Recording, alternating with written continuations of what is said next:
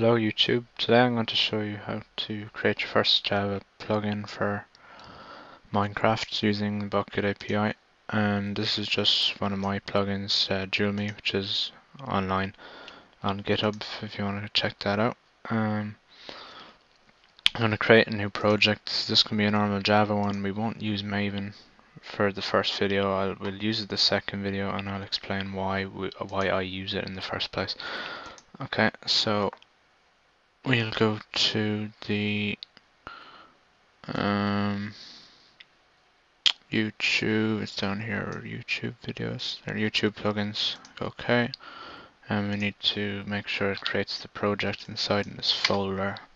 I'll call it first plugin, so first plugin, be the same in this, first plugin.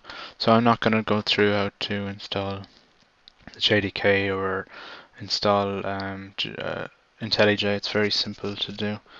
Like once you have the JDK installed, you just click new JDK and you'll select the directory to where it is. All you need to go to is to the version of Java, the JDK. All you need to go is to this folder. You don't need to go to bin. You just need to go to there and click OK, and it'll set it up for the project SDK. That's for the standard Java JDK 1.7 standard edition. We're not using Enterprise, just using the standard edition JDK. It'll say now that the directory does not exist. It'll be created by IntelliJ. We click OK, so that just means it's going to create the directory inside it. Don't click anything in that groovy stuff, just click finish and then click this window, which means it'll open up the project in this window. So the first thing we're going to do is to go into the source and we're going to create a new package.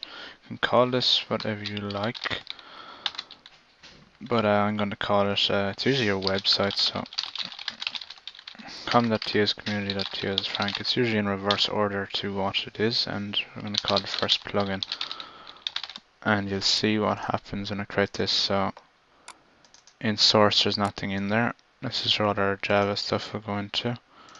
So if I click OK, it'll create the package, and then you'll see it here, com.ts community.ts frank, the first plugin. Right. And the next thing we need to do is to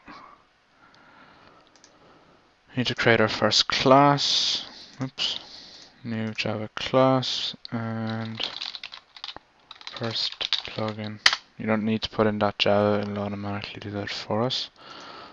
And we'll go on the internet now, and we need to download the latest Bukkit jar development build. So if I type in Bukkit dev build, should get it by just searching for that in Google. Whenever the internet decides to show. Right, so what's that YML? Right, so source. I'm going to create a new file and we're going to call it plugin.yml. Inside here is going to be where every plugin, when it's loaded, everyone has to have a plugin.yml. So we're going to say the name of the plugin, which is first plugin, version. You can put, it doesn't matter what order these goes in, as long as you include them. Description, DSC. Description is also optional, so description, my first plugin, I suppose. My first plugin, and you can put in the author. You don't have to put this in either. Now main is where our main class for our plugin is going to go. So this is the class that will extend Java plugin. But the reason why it is showing up for an error is because it doesn't know what Java plugin is. That's why we have to download the development build of craft. Yeah, there we go, it worked. So I'll put the links in the description. So we'll download the latest development build. Save file. Now ideally you'd put this in a folder so you don't lose it, and see the way that all the development builds like that? Like you'd have to download all the newest ones. So that's the reason why we use Maven, is because you put in what version you want to use and it'll automatically go download it. And you don't have to download the jar manually, but we'll show you that in the next video. We'll just show you how to create a plugin now by using this jar file. So I just double clicked on the jar file and tried to run it, right? So we're going to go to the module settings and we're going to go to libraries. These are just extra libraries that we're going to add. So like if you've other dependencies, let's say if you use Vault, if you use, I don't know, Essentials, if you use whatever other plugins or whatever, might be in my downloads, wouldn't it? And then if I go down to, okay, there it is there. So Bukkit 1.7.2, and I click OK, and we click OK again. Right, so if we extend Java plugin, you'll see, well now it's indexing. So it cannot resolve. So if we press Alt and Enter, well, I'll just show you why I'm pressing Alt and Enter here in a sec. Let me just click on this little arrow.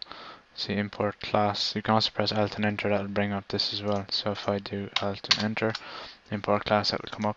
So it'll import a class, you see. Before that wouldn't happen because we didn't have that jar file, which contains all those classes, which includes Java plugin. I'm going to show you where Java plugin is actually coming from. So if we scroll down, this is the API docs for Bukkit. You'll see that this is the class that we're extending, and these are all the methods that are available to us. So the ones that we're going to be messing with will be these two here, which is called when the plugin is enabled and called when it's disabled. So every plugin will have to have that. So if we override the stuff that's in that class, and we're going to do public void enable public void on. I should also miss on disable and override. So this is just our first plugin, and what our objective is to actually get it to load. We don't want to do anything else, so I'm just going to say get logger.info plugin works. This is very simple, or we could just say hello world or whatever we want. That's usually what you do if you're so you need to put in main here, which would be our package name. So com.tias community tias frank.first plugin.first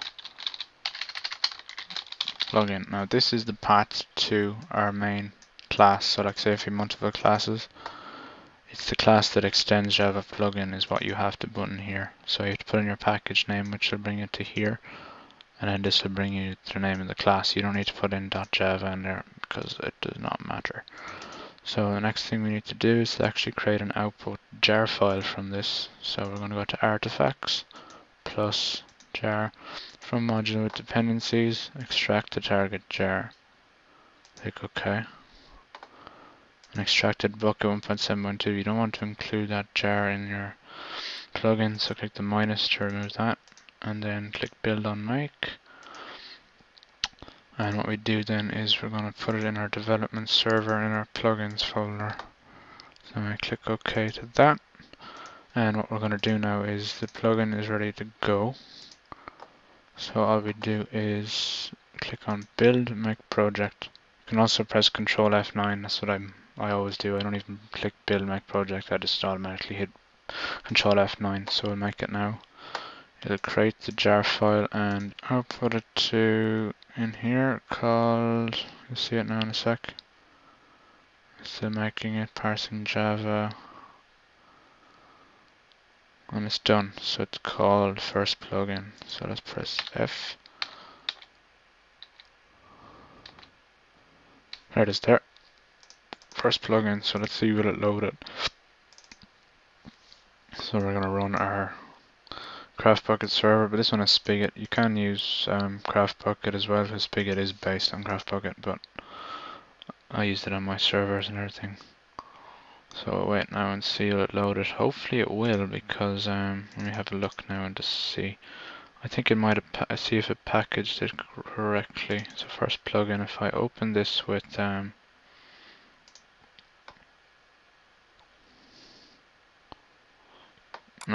no, no. If I open this with WinRAR, you'll be able to see what's actually in here. Okay, it includes the plugin.yml, so we're fine.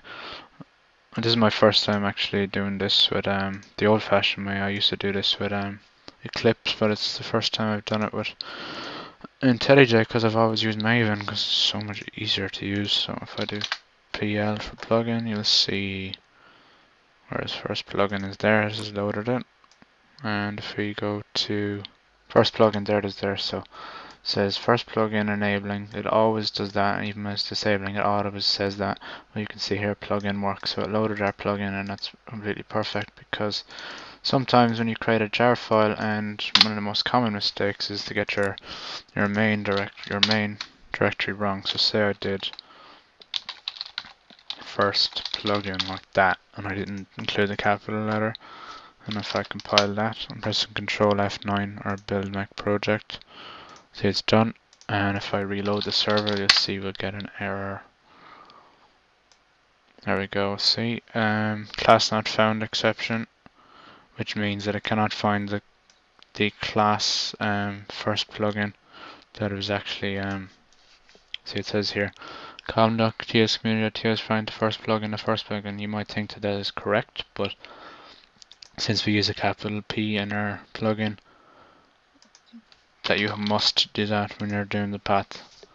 As the most common mistake is you get a class not found exception when you're making a plugin. And it's the first thing that actually happened to me.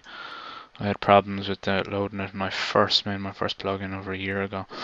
So hopefully this will help you to understand to make a plugin a little bit easier. The next one I'll be using Maven, and I don't know, we'll see if we use commands in it or whatever. So if you want to have a specific section for me to go through with plugins, you can leave a comment in the description and let me know. Thanks guys for watching. Goodbye.